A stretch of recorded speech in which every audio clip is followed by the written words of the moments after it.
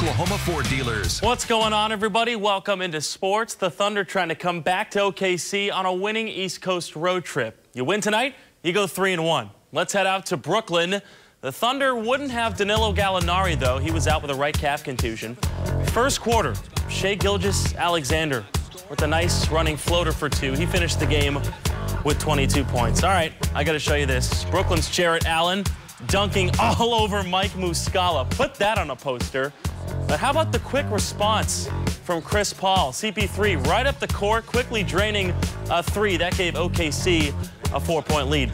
They led by 1 at halftime, and this one would go down to the wire. Fourth quarter, Thunder down 2 with 50 seconds left, and it's CP3. Statistically, the clutchest guy in the NBA right now. Ties the game at 101. So we go to overtime. Thunder up 2.